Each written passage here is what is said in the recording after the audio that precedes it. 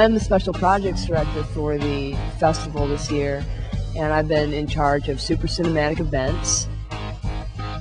And what we've been seeing are a lot of different people doing work that extends the experience of watching the moving image on the big screen. It takes it out of that context, for example, a gallery context where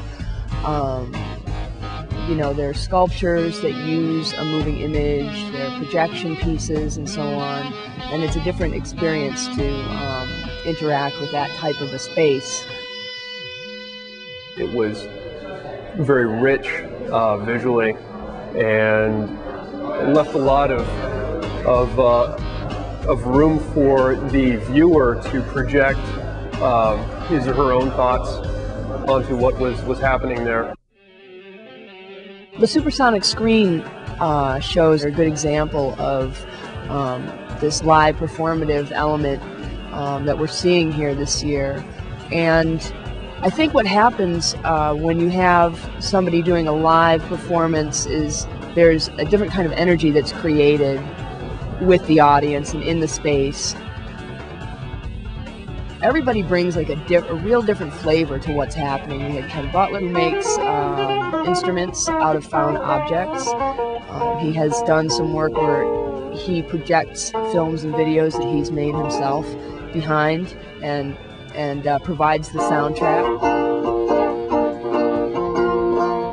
Here we had Josh Rosenstock from Chicago, who did a performance called Duet for alto and tenor television, where he has created this mixing board that allows him to mix video as a DJ would mix, you know, sound. Okay, the Shenanigans, when they did their performance in the theater that night, we had Julie Meets, who is an artist from Detroit, who's been doing live video performance work. And so those guys thought, hey, let's get Julie to plug her camera in and we'll project that while we perform. Part of the art of it is matching the mood and of course being in sync and sometimes not in sync depending on, you know, the flavor. The Shenanigans and Julie and myself and Jason Engling, and then we have John Hudson, who is Technovision Detroit, and DJ Bob Moyer. We're all going to be doing the closing party at the Firefly Club tonight. It's called the Eyeball Earhole Confederation. I try to immerse people into kind of more of the fantasy and the fun of the situation. I explore it quite a bit through curved screens or other devices. Multiple imagery in the room is definitely a must, because the more that a person has to look at, the more that they can take in. It's spontaneous. You just go at it. You listen to the music and everybody's going to be jamming at the same time, doing their own visuals, almost like a DJ, but VJ, and we'll all be sharing screens.